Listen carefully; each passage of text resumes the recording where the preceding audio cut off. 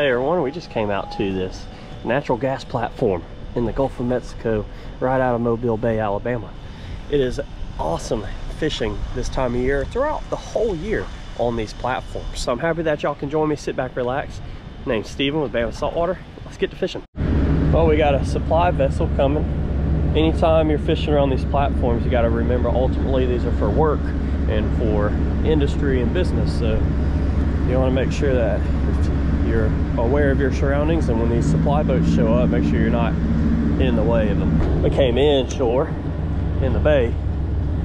That swell picked up a little more than I liked offshore. A bunch of little bait nibblers down there. Oh, there's a good one. Got it. Yes.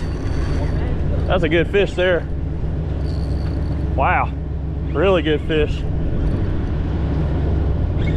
Come here, you. Yeah, probably gonna need it on this one.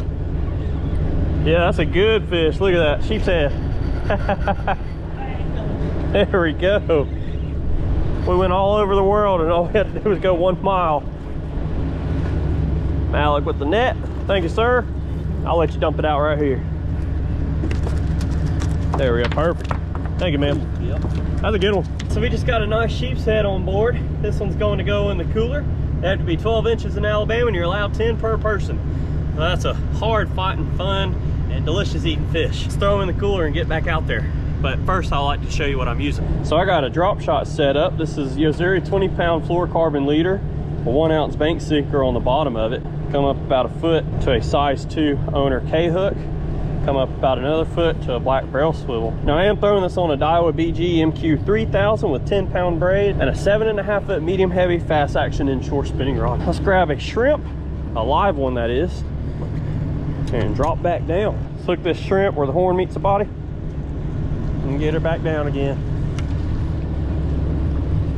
It's about 20 feet deep here with 0 foot of visibility. Very muddy water, but these fish don't really care. Oh, I have it. So let's see what was stealing my bait. Yeah, a little croaker. These things are very notorious for stealing bait. That's a good bait size croaker for redfish and trout, amberjack and snapper. When they get bigger, they're good to eat. So I've caught 1 sheep's head, 1 small croaker, and we got a 3rd shrimp we're dropping down. Shrimp. In Alabama, shrimp is a 3-syllable word. Shrimp. Oh, there's one. Oh, number 2. That's a good fish there. Gotta keep them away from that structure. Oh, wow, that's a big sheep's head. Oh, yeah, if you don't mind. That's a big one. Wow. This one's fighting pretty good. Come here, you. Oh my gosh. Oh, chose to go on this side. There we go. Wow, that's a big one. She's full of eggs. I'm probably gonna turn her back. That's a good one. If that's fine. Yeah, that's a stud. Put her on the bogey grip. That's an 8 pounder. A little bit over 8. Yep. Call it 9 pound sheep's head. That's a stud. Oh, this is a 9-pound sheep's head, 23 inches long. So we're gonna turn her back and hopefully she can get down there and make some more sheep's head for many years to come. That's a stud though. Let's let her go. There you go, she swam down. She just had to get oriented. Sweet. Let's get after another one. That was awesome. So we're gonna get on another bait. Good old shrimp we picked up from Hooked Up Bait and Tackle. Shrimp is hard to come by this time of year because of the demand, weather windows, where they're shrimping. So if they don't have shrimp, you can get crabs. If not crabs, you can get fresh dead shrimp. Oysters work, barnacles work, any type of crustacean or shellfish. Here goes another shrimp down. Let's see what else we can produce. And I love this drop shot setup because you can feel everything that's happening to your bait down there. It suspends it just off the bottom And one of the biggest pluses is it doesn't get hung up in rocks as bad as a Carolina rig does. He switched to the drop shot rig and first drop actually caught something. Oh my God. All right, well, there he is. That's a big one. Yeah. That thing's got some funky teeth on him. Oh, I'm getting a bite. Oh, that feels like a little croaker, I think. Oh no, I said little croaker in it. That ain't no little croaker. 45. Yep, it's a good one here as well. Oh yeah, he's right here. Yeah.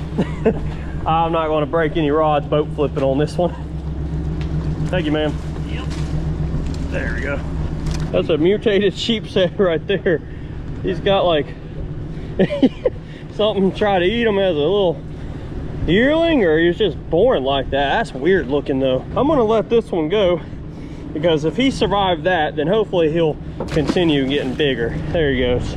So we actually got on some, oh my gosh, I almost just fell in. So we actually got on some fish. See if we can get any more. Oh, oh. Yeah, it is. Big sheep's head. Wow, that's a big one. There it is. Yeah, it is. That's a big one. There you go. Should be in perfect position here. What are you doing? I got a fish too.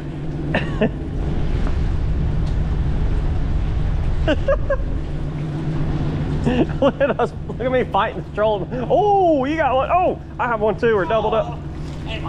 We're doubled up. Do that trolling motor real quick to turn the anchor mode off and put it to the left. I'm fighting it.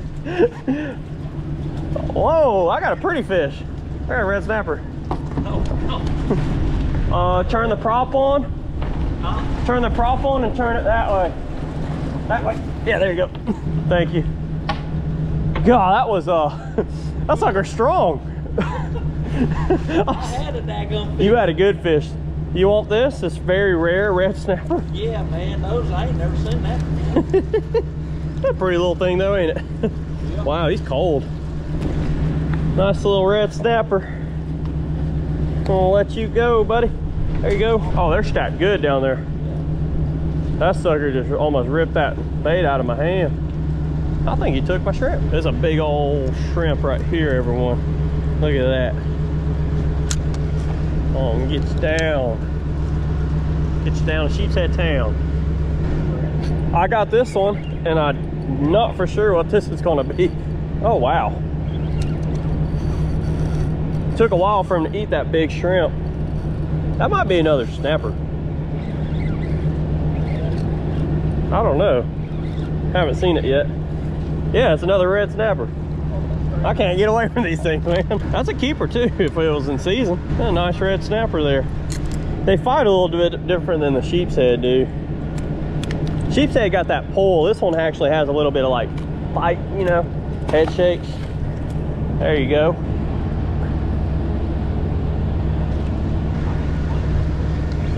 I have another fish on. I think this is another red. I really do. Wow, that's a big old ground mullet. That's a big ground mullet. These are good eating, but I don't ever mess around with them too much. Those are fine eating fish though. There you go, bud. Yeah, we're gonna do a few more drops here, and at least we have some fish and we had a good time. Dude, what is this? This is dead weight. It's spinning. Oh, yeah. That's a cue to leave. Oyster shells. With my weight got wedged in. That's interesting. That's gonna be my last drop. My little bank sinker got wedged in there and pulled it off the bottom. These don't have any meat on them, but that's some oyster shells. Really great reef material for out here. And these grow all down here. They grow this barnacle growth and algae and stuff, which provides food for all these fish. So we're gonna let that sucker go and as if it was alive. Toss that thing back and probably head back to the ramp.